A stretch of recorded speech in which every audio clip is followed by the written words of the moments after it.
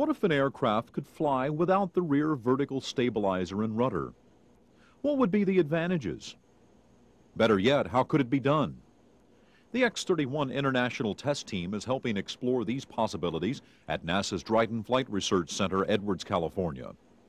X-31 team members previously demonstrated supersonic quasi-tailless capabilities in March of 1994.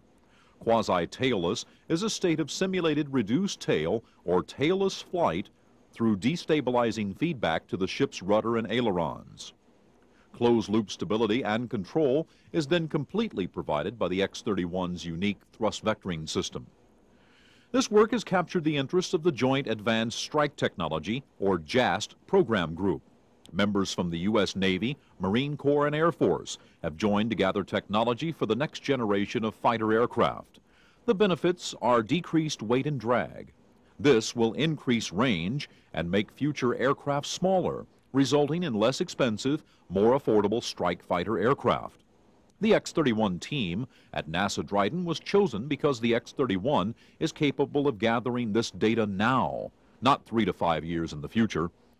The X-31 test team and JAST will conduct a two-phase flight experiment to include simulated power approach and ground attack maneuvers at low altitude for multiple levels of destabilization.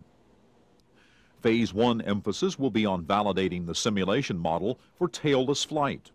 Test maneuvers will be conducted at 20,000 feet and 8,000 feet and lower in both cruise and power approach configurations at Mach numbers 0.34, 0.6, and 0.8. The levels of de-augmented stability from the rudder and ailerons plan to be varied a minimum of between 100% tail off to full tail during this test phase of roughly 10 to 12 sorties. The power approach tailless flight was initiated by the ITO test team September 1st. Phase 2 testing will demonstrate the operational viability of tailless flight through quasi-tailless testing. Simulated ground attack maneuvers and precision approaches will be flown.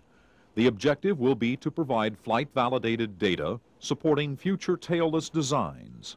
8 to 10 test flights under these conditions should meet those objectives.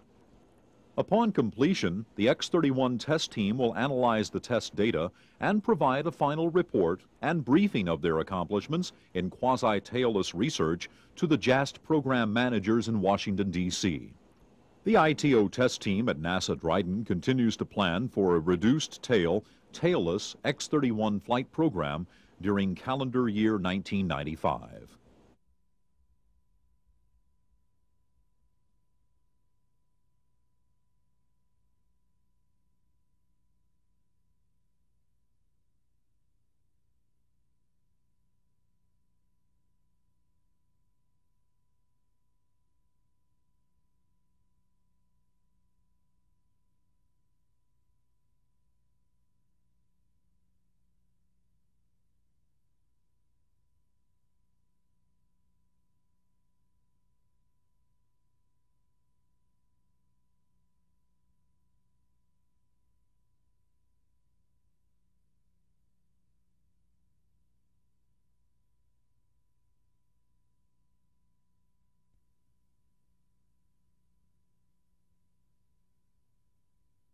The X-31 International Test Team demonstrated supersonic quasi-tailless capabilities in March 1994. Quasi-tailless is a state of simulated reduced tail or tailless flight through destabilizing feedback to the ship's rudder and ailerons. At this point, the X-31's thrust vectoring system provides closed-loop stability and control. Tailless flight would decrease aircraft weight and drag, increasing their range. This would lead to smaller aircraft in the future, resulting in less expensive, more affordable strike fighter aircraft. The X-31 project at NASA Dryden was chosen because the aircraft can provide immediate test results. The X-31 test team and the Joint Advanced Strike Technology team from the U.S. Air Force, Navy, and Marine Corps will conduct a two-phased flight experiment to gather this data. Phase 1 emphasis will be on validating the simulation model for tailless flight.